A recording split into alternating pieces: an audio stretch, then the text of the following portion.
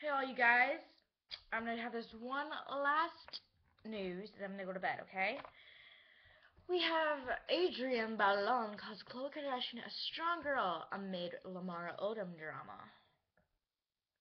Khloé Kardashian's marriage with Lamar Odom may be on the rocks, but she has a great supporter system to help her get through it. Life and Style chat with pal Adrienne Bailon at New York's Mercedes-Benz Fashion Week, and she revealed how she thinks the 29-year-old is coping with the hard situation. She's a strong girl, and I think that people don't realize that marriage is better for worse, says the actress who dated Khloé's younger brother Rob from 2007 until 2009.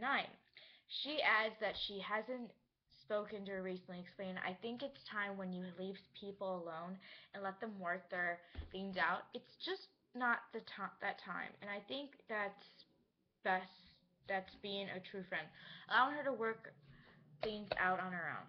In recent months, Lamar has found himself in a heap of trouble. Not only are two women claiming they had extramarital affairs with the NBA free agent, he was also arrested for DUI on August 30th. The 6'10" athlete is also reportedly addicted to drugs.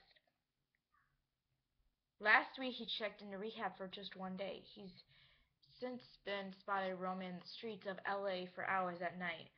Sources close to Khloé tells Life and Style that while she's trying to remain a supportive wife, she's at her breaking point.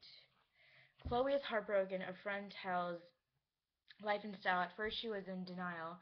She thought he would come crawling back, but now for the first time she has mentioned divorce and seeing a lawyer. Khloé and Lamar's 4th anniversary lands on September 27th, the same day he's set to appear in court for DUI.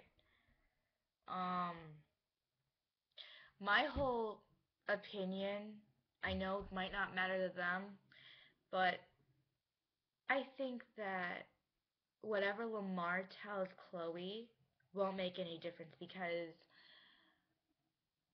if the only way, if she wants to believe that her husband never cheated on her, is if there's any pictures. If there were pictures, then he would have to explain to her. Well, this is Miss Taylor 3, and I'm signing out. I will get more videos for tomorrow. Um, let's just pray that Khloé and Lamar do not get divorced, because I don't want them to get divorced. They're so cute together. Alright, I'll talk to you guys later. Bye!